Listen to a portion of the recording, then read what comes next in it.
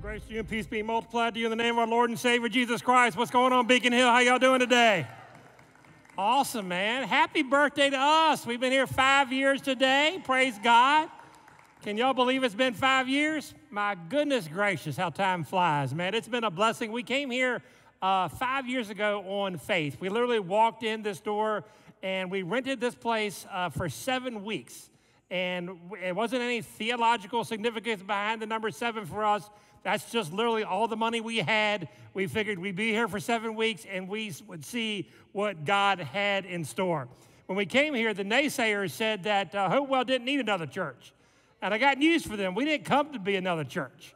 We came to shine the light of Christ into every corner of Hopewell, Virginia, and I hope that we have done just that. We've come to reach people far from God with the love of God. We walked into the streets inviting anyone and everyone to come to church and worship with us. And as I said last week in my sermon, the news would tell you that people aren't interested in religion anymore. And you know what? They don't want religion, they want Jesus Christ. That is what we have found as we have walked through these streets. People are very much into Jesus. See, religion pushes people away from Jesus, but Jesus draws people to himself, and we have seen God do that in a mighty way. The old saying that people don't want to know what you know until they know that you care.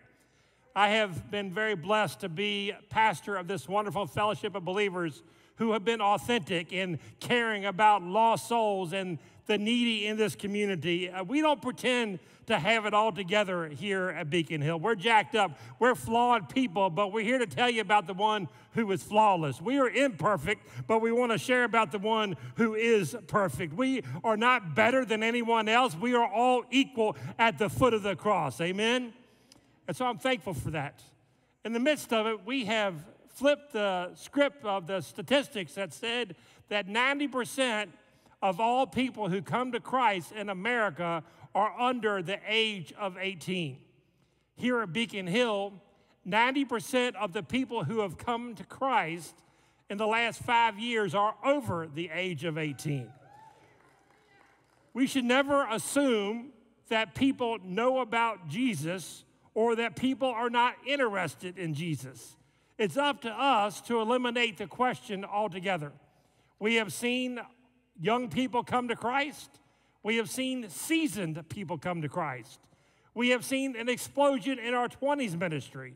We have seen drug dealers come to Christ, addicts come to Christ, and everywhere in between. And we are thankful for what God has done in our midst. Matter of fact, if you have been baptized here at Beacon Hill over the last 5 years, would you take a moment and just stand at this time? I just want people to see what Christ has done in and through this body of believers. Thank you so much. I didn't plan that. I just want people to know that people want to know about Jesus. People truly want to see Jesus and know about Jesus. And so as we start year 6, I would challenge you to keep growing past your comfort zone, to allow God to do more than you could ever think or ask. As we say here at Beacon Hill, to really allow yourself to get comfortable being uncomfortable, to allow God to do more than you could ever possibly dream of. And if you're a guest here today, we thank you for being here at Beacon Hill. At Beacon Hill, we don't do anything special. We just preach Jesus and Jesus crucified. And it's that Jesus I want to preach to you this morning. Ladies and gentlemen, it's preaching time. Go ahead and grab your Bibles, open them up with me to Revelation chapter 11, verses 15 through 19. If you don't have a copy of God's Word with you this morning, just raise your hand, and one of our Beacon Hill peeps will bring you a copy of God's Word for you to have. Maybe you just forgot it. Man, take one and give it to somebody else. Here at Beacon Hill, we believe you should keep the Word of God open as I preach, because as I say every week, it's not my words that can change your life, but the Word that I preach that can change anyone's life. Right now, if you're able, please stand in honor of reading God's holy Word. Revelation chapter 11, verses 15 through 19. Thank you. The Word of God says this: "The seventh angel blew his trumpet, and there were loud voices in heaven saying, 'The kingdom of the world has become the kingdom of our Lord and of his Christ, and he will reign forever and ever.' The 24 elders who were seated before God on their thrones fell face down and worshiped God, saying, 'We give thanks Lord God, the Almighty, who is and who was, because you have taken your great power and have begun to reign. The nations were angry, but your wrath has come. The time has come for the dead to be judged and to give the reward to your servants, the prophets, to the saints, and those who fear your name, both small and great. And the time has come to destroy those who destroy the earth. Then the temple of God in heaven was opened, and the ark of his covenant appeared in his temple. There were flashes of lightning, rumblings and peals of thunder, an earthquake and severe hail. Let us pray. Dear Heavenly Father, I thank you and I praise you, Lord, for every soul in here today. Lord, I thank you that you've allowed us to be here. And Lord, I pray that we wouldn't take that for granted. Lord, people sometimes get caught up in the building that we're in, but Lord, I hope they see the church as a body of believers who are just sold out and been transformed by the power of the gospel of Jesus Christ that want to make a difference in this community. Lord, I pray right now for people within the sound of my voice, Lord, as I preach your word, Lord, that the Holy Spirit be working on their hearts. Lord, if they don't know you as Lord and Savior, that today would be the day of salvation for them. Lord, that they wouldn't have one foot in the world and one foot in the word. They would go all in for Jesus. Lord, I pray that I would decrease now, you would increase, and you would get all the glory. In Jesus' name, amen. You may be seated. I have entitled today's message, The Sound of Victory. The Sound of Victory. When I started this sermon, I started thinking about some prayers that I grew up with. There's 3 prayers that I remember as a kid. One of them was the mealtime prayer. Anybody have that standard prayer before they said their blessings? God is great. God is good. Let us thank him for our food. By his hands we are fed. Give us, Lord, our daily bread. Who remembers that one? Apparently a lot of y'all, right? Who still uses that one, all right? Okay, there we go. All right, so that was, and then we had a nighttime prayer. We had a nighttime prayer that goes something like this.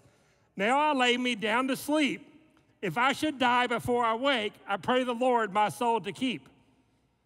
What a jacked up prayer that is, man. Maybe that's where my anxiety started as a 5-year-old.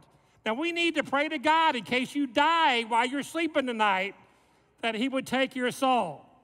We've got to come up with something better than that, right? But the third prayer that I learned was something called the Lord's Prayer. And the Lord's Prayer is something, and I don't know about you, it wasn't until I was in my 20s that I learned that the Lord's Prayer is not really something to be recited in vain repetition. It is a model of how we ought to pray. And I didn't know that. So, I mean, that's how I prayed. It was just really my standard prayer. And probably for a lot of us here today, it is a standard prayer. But I started thinking this week while I was preparing the sermon about the opening lines of that prayer. It says, Our Father, who art in heaven, hallowed be thy name. Thy kingdom come, thy will be done on earth as it is in heaven. Have you ever stopped and thought about the first lines of that prayer? Like, have you ever thought about what it means to pray for thy kingdom to come on earth as it is in heaven? Because I don't know about you, I just go through the motions and I didn't really process what I am praying about when I pray for his kingdom to come. Is the kingdom to come a future event? But isn't his kingdom here now? Which one is it? And the answer is both. And I want to share with you this morning as we dig into Scripture exactly what that means and that we would learn together what that means. And so in verse 15, we see first the sound of victory. The sound of victory. The 7th angel blew his trumpet, and there were loud voices in heaven saying, The kingdom of the world has become the kingdom of our Lord and of his Christ, and he will reign forever and ever. We're coming off this interlude that has kind of paused in between the trumpet judgments, and we spent a couple of weeks doing that, and it's been a month since we talked about the last trumpet judgment. But the trumpets are part of the 7th seal. And if we go back to the beginning of chapter 8, when we see the trumpet judgments introduced, we see that there was silence in heaven. We see that there was silence in heaven for about a half an hour. When we think about heaven, we think about rejoicing. We think about nonstop praise. But yet, in Revelation chapter 8, we see that there will be a period of time where heaven is completely silent for a half an hour. This just tells us really the reality of what will come in the final judgment that will cause all of heaven to stop praising for 30 minutes and be in complete silence. That is why when we get to this text this morning, it's kind of a surprise what we see.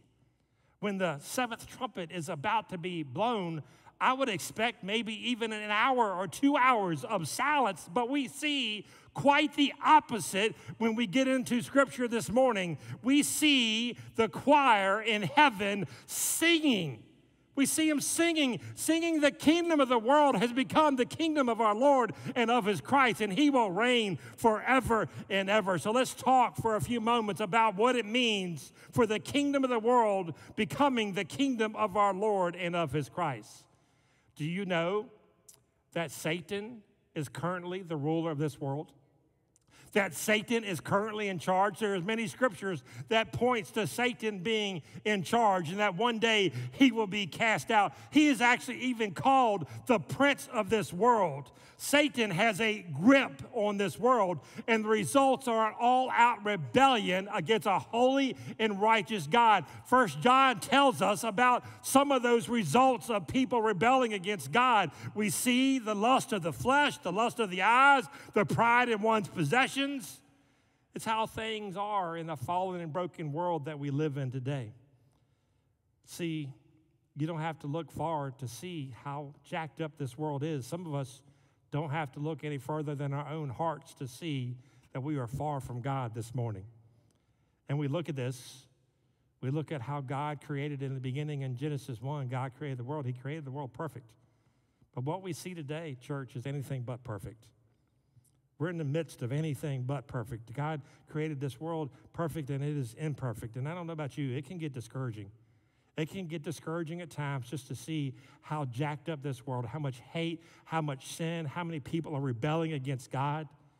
But the encouragement that caused heaven to go from silent to all-out praise is that it won't last forever, church. All this pain, all this hurt, all this sin will not last forever because Satan's reign has an expiration date, and God's reign will last forever. The kingdom of God will come and usher in his reign that will last forever and ever. See, Satan's reign is temporal, but Christ is eternal. Now, we might say, Pastor, does that mean what you're telling me, that Satan is in control today, that Christ is not in control? Not a bit.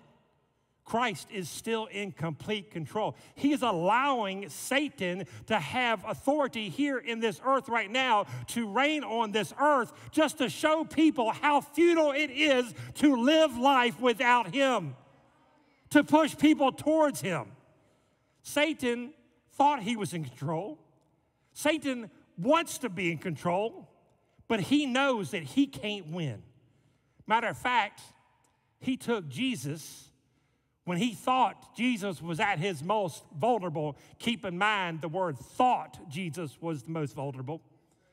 When he was tired, he took him up into the mountains and he showed Jesus the kingdoms of this world. And he says, you can have it all, Jesus, if you would just bow down and worship me. Jesus looked him in the eyes and says, you shall worship the Lord your God and only the Lord your God, and I will serve only him. Away from me, Satan. Jesus could have took the easy way out, but he came for a purpose. And instead of bowing down to Satan, he did what he came to do. He lived his life, the life that we couldn't live. And he died the death that we should have died. He gave his life up on the cross of Calvary as a substitute for your sins and my sins, so that whosoever shall believe in him shall not perish but have everlasting life. When the world thought that Jesus and Christianity was over, Christ conquered the grave and rose victoriously, saying, you may think you're in control, but I will always be in control. That ticks Satan off. That ticks Satan off because he can't do anything about it. He can huff and he can puff, but he will not blow Christ's church down. So don't assume that Christ is not reigning today, because he is. The Bible calls him the King of righteousness. The Bible calls him the King of peace, the King of heaven, the King of glory, the King of ages, the King of kings, the Lord of lords, the great I am. Today he rules over the spiritual kingdom, but in a future day he'll reign over the nations of the world with a rod of iron. No matter how difficult the circumstances that you face today, no matter how much that you are pained and disturbed by what you see, you can take encouragement that there will be a day where there will be no more pain, there will be no more suffering, there will be no more tears, where Christ will reign forever and ever. And while the heavenly choir celebrates the God who created and sustains the world in Revelation chapter 4, verse 11, here in verse 15, the heavenly choir celebrates the God who will come and reign forever and ever. And we see not only the celebration that will take place, but we see the thanks of what is taking place in verses 16 and 17. It says the 24 elders who were seated before God on their thrones fell face down and worshiped God, saying, we give you thanks, Lord God, the Almighty, who is and who was, because you have taken your great power and have begun to reign. Here in verse 16, we see the 24 elders literally fall out of their chairs and worship him. We have seen the elders before in Revelation chapter 4 praise the Creator. We have seen the elders in Revelation chapter 5 praise the Redeemer. But here in Revelation chapter 11, we see the elders praise and worship the conquering King. They fell down and gave thanks. This is the only time in Revelation that you see the word translated from the Greek, thanks, being used. They were thanking God for the response of the prayers that they offered up and saying, how much longer do we have to wait? Have you ever uttered those prayers? How much longer, God, do I have to wait? How much longer, God, do I got to go through this pain? How much longer do I got to go through the suffering? Anybody in here with me today? Have you cried out to God saying, how much longer? You can know that God hears your prayers and he will answer his prayers. Maybe not in your timetable, but in his timetable. See, in John's day, the church looked at it, was defeated, that Rome was in charge, that they were the conquering king. What is he doing? Does God even care? Have you ever thought about that? Have you ever asked that question? Does God even care what's going on? Does God even care about me? See, that Satan is trying to do a work in your life. It may seem at times that the throne is empty, but it's not. Don't mistake the silence of God with the inactivity of God. God is always working even when we can't see it. The elders were given thanks for God completing his plan of salvation by ending evil and introducing eternity. And so when your present looks bleak, all you have to do is look to the eternal and what is to come. But there is more to give thanks for here in this passage, and I love this. You ever heard the words, we praise God who is, who was, and what? And is to come. Do you notice something about these verses that is missing? It says who is and who was, but it doesn't say who is to come, because he is coming. And in this verse, he is already here. Notice it is dropped off here. He will come and take his reign forever and ever. This acknowledgement should be encouragement for you, because God is sovereign over the past and God is sovereign over the future, which means God is sovereign over your circumstances and what you are going through today, church. He is sovereign over the present. He is sovereign not over part of history. God is sovereign over all of history. The God who is in control of the past and the future is also in control of the present. So even though the external situations and what you see may see that evil is reigning, that evil will take over, that Christianity is going extinct, Christianity is going nowhere, and Christ will come back, and he will usher in his reign, and we will worship him forever and ever. So maybe you need that encouragement today. Maybe you need that encouragement to keep on going, to keep on fighting the fight. Maybe you're struggling with doubts, insecurities. Maybe your faith is being tested today. Be encouraged that God is someone you can count on, even when you can't count on anybody else in this world. Satan is just a wimp in the hands of a mighty God, and we can praise him for that. But then we see that the sounds of victory and the sounds of thanks. But we see the sounds of anger in verse 18. The sounds of anger. The nations were angry, but your wrath has come. The time has come for the dead to be judged and to give the reward to your servants, the prophets, to the saints, and to those who fear your name. Both small and greater, the time has come to destroy those who destroy the earth. In just a few short verses, the people went from celebrating the death of the two witnesses to complaining about Christ coming back. Man, their arrogance and their joy did not last for long. You think about it. What do these people who are rebelling against God have to be angry about? When you really think about it, the people here even today, the people in this world today who are rebelling and who are angry against God, what do they rightly have to be angry about? Because even in spite of them rebelling against him, he is providing for them, whether or not they realize it or not. He's giving them territories. He's postponing his judgment. He is long-suffering. He's giving them time to repent. He sent his son to die on the cross for their sins, whether or not they realize it or not. He's offering forgiveness. What in this world could people be angry about against God? Romans 1:25 says they exchanged the truth of God for a lie and worshiped and served that has been created instead of the Creator. It literally blows my mind that people are angry at God. And what blows my mind even more are atheists. Atheists have such a hatred towards God who they don't think exists. That's just a special type of jacked up.